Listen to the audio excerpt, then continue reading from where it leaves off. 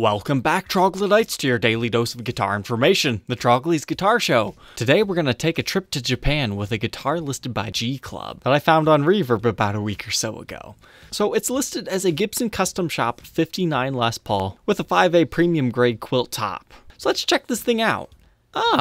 Interesting. They definitely do have a pretty nice quilt top on here, not necessarily book matched or anything, but it has an interesting vibe. The top is the main thing that wanted me to share this with everyone because it's not often that you see quilt in a straight pattern like this. Usually it's a little bit more wavy, but this one has the lines like similar to Flame, but it's the super wide stuff. It definitely just looks like some waves rippling within the ocean, and it's got a really cool color to it, almost like the sun is just setting over top of like a dark, frigid, cold sea. But besides the intricate figuring and the interesting colors, there's a few other attributes that makes this one special. Primarily are pickguard and pickup covers. Now this is something that Gibson does on high-end art guitars. Occasionally they do this extra engraving. And this one was done by Darryl Thornbury. No, not Nigel. And according to the listing, he is a metal engraving specialist in the custom shop at that time. And I'll be honest, the metal engraving doesn't do a lot for me on most guitars, but for whatever reason, this one, it works. It's like a big metal ship sailing the ocean. It's one of those times where I kind of wish they also would have done the tailpiece and the bridge.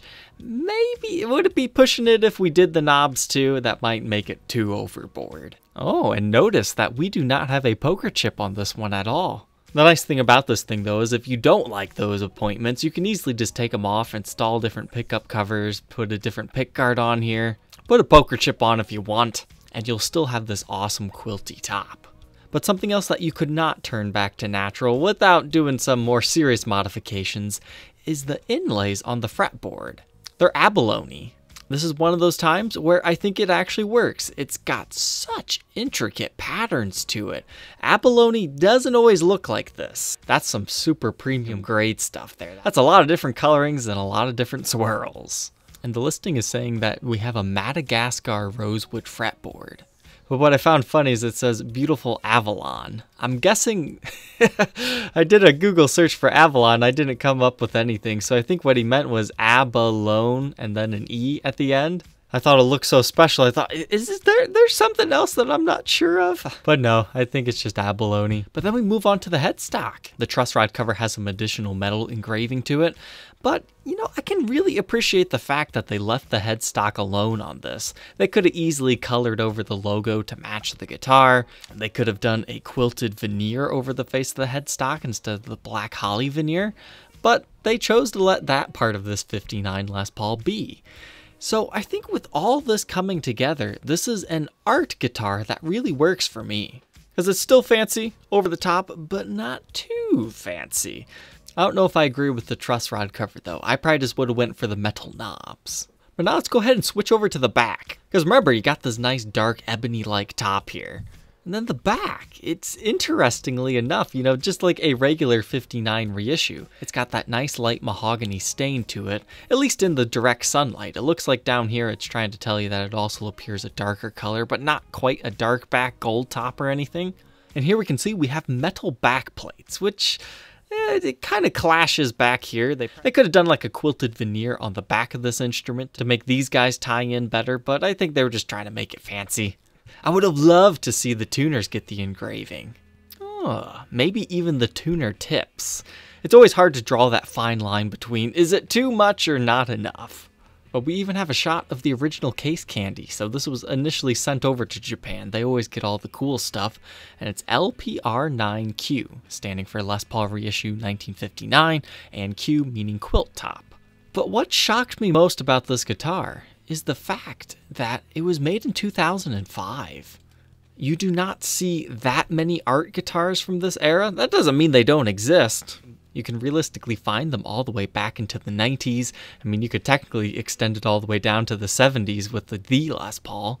But just all these features, the fact that it's been kept this pristine for 15 years, it's just such a beautiful guitar that I thought it was worthy of sharing. So if you're interested in this guitar, how much is it for you? Well, it's $6,980.70 with $174.52 shipping. But you gotta remember that comes from Japan. I just ordered 2 guitars from Japan, I think about a week ago. They're already here, so we're going to have a fun Japanese guitar unboxing episode very soon. So if you're interested in this one, it won't take long for it to get here. And to be fair, that's not too bad of a price. I mean, a brand new 59 historic reissue this year is going to cost you about $6,500. So sure, why not get one of these that's a little bit fancier? It's not going to be as historically built. Like this one won't be made with the hot hide glue. And this one won't have all the detailed 59 specs, but you know it's going to be a pretty good guitar anyways. And it appears to be on consignment. So for our playing demo today, let's go ahead and hear a 59 Les Paul reissue.